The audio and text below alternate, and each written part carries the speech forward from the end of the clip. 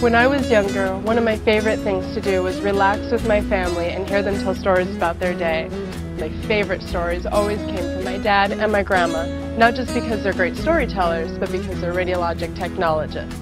Hearing them interact with their patients and tell stories about working as a team really made me want to get involved in the field.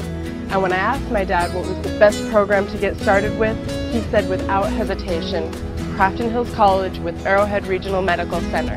The fact that it's a trauma-based hospital gives me real-life experience with hands-on situations with patients and my techs. So when I graduate, I'll be completely prepared to take my board exams and be certified as a radiologic technologist and hopefully have some stories of my own.